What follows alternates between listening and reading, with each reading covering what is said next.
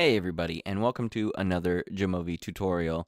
In this tutorial, I'm going to follow up with the most recent episode on repeated measures ANOVA and just go through what would happen if we added a between subjects variable to the mix. So we're going to have a factorial ANOVA of a mixed model design. As always, I am using the most recent build of the program at time of recording, and that is 1.6.6. This is a small iterative build that fixes some bugs and makes some general improvements to the world. 1.2.27 is still listed as their most stable build on their website, jamovi.org. Okay, so let's open some data and get right to it.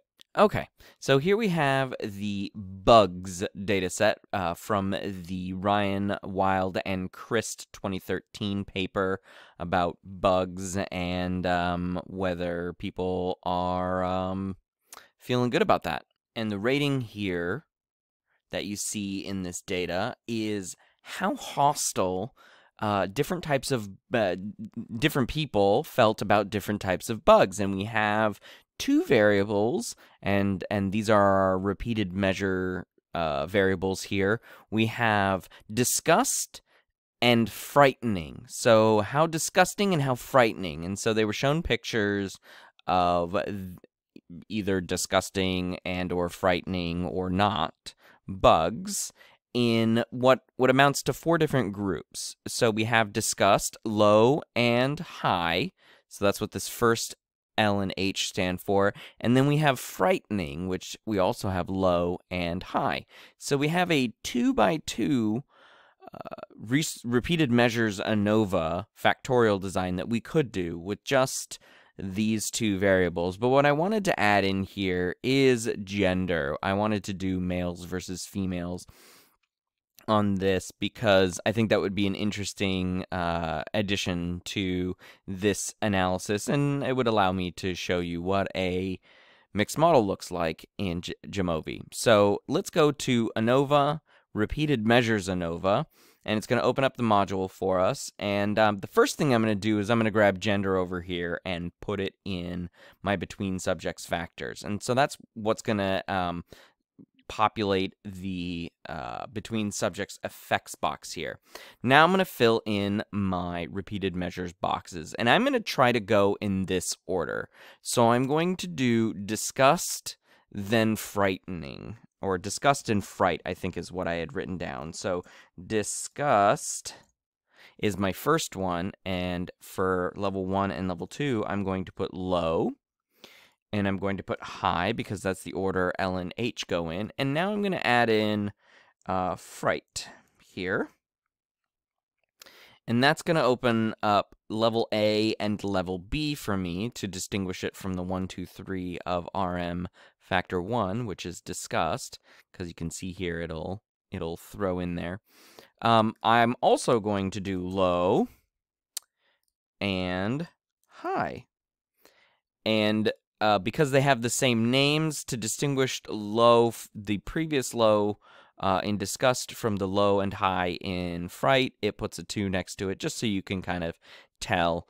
But here's where I want to show you low, low, low, high, high, low, high, high, low, low, low, high, high, low, high, high. So all I have to do is click here and hold shift down and click at the end of the list, and click this button, and it will put it all in the right cells for me. And then here we go. It populates my within subjects effects box and my between subjects effects box.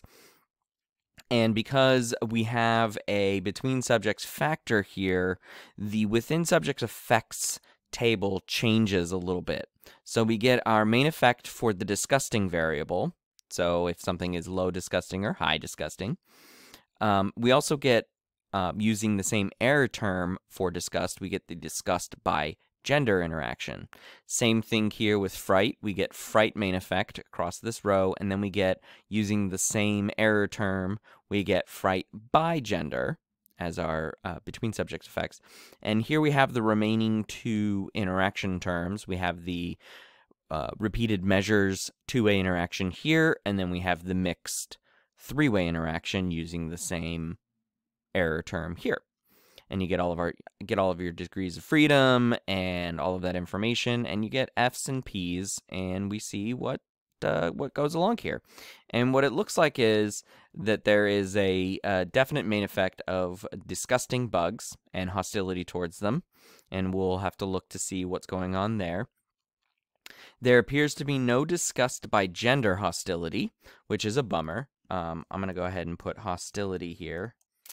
Whether that has any helpful information to it or not doesn't really matter here. Let's get the partial eta squareds and eta squareds here, and you can see how they change based on what we're doing. There appears to be no disgust by gender interaction. There is a frightening interaction. So things are low frightening or high frightening, depends on hostility towards them. There is no fright by gender interaction. Disgust by fright looks to be like there is a small interaction here. Kind of small, doesn't really have a large effect associated with it. And then the three-way interaction, disgust by fright by gender, also has a seemingly small-ish interaction. These appear to be the exact same figures. So I don't know if that's an issue with the data set or what, but they appear to be the exact same thing, which is odd. Now in the between subjects effects, we have the gender and its error term, and you can see that it is not at all significant here. F is below 1 or just about 1, and P is a hefty 0.32. We can go into model term and get our main effects and interactions all lined up. So we have disgust, fright, and disgust by fright, and then we have gender. And by default, because gender exists only by itself as a between subjects component, by default, this does get added as a interaction term for all three by default. We can go into assumption checks and get sphericity checks for disgust and fright and disgust by fright. And it doesn't look like there is an issue with sphericity anyway, so we don't need this. But we do get to check homogeneity tests here. And we get to check whether or not across gender there's any issue with our hostility ratings, and it doesn't look like we have any issues in variance with our ratings, so that's good. Post-hoc tests. This is a 2x2x2, so you don't generally need post-hoc tests. You could, if you wanted to look at the oops, no, I just want to look at disgust by fright. But really, with a 2x2x2, what you're looking for is the marginal mean. So we can put disgust in here, we can put disgust and gender in here, and we can then add the disgust by fright in the same box. And I'm not going to add any more. That I think that's fine. We'll do standard error for our error bars, and we will also get our marginal means tables. And then options is just the group summary. So if I check that, I don't think we get much information on group summary, just how many males and females there were in the group and how many were excluded because they had missing values.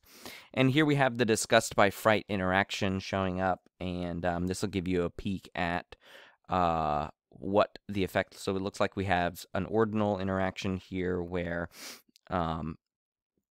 when disgust is low and fright is low, they're like happy little bugs. We like them, I guess, is what they're trying to say, where there's not much movement for frightening hostility for frightening bugs, regardless of what kind of bugs they are. But once you get into a high disgust situation, even if they are low frightening, it's like, ooh, gotta kill that bug. Okay, so that's what the data here is really showing. And those are the options for a repeated measures ANOVA, but a mixed model ANOVA. If you like this video, please leave a like. If you like this content, consider subscribing for more. And please leave your comments, suggestions, and feedback down below in the comment section. Thanks for watching.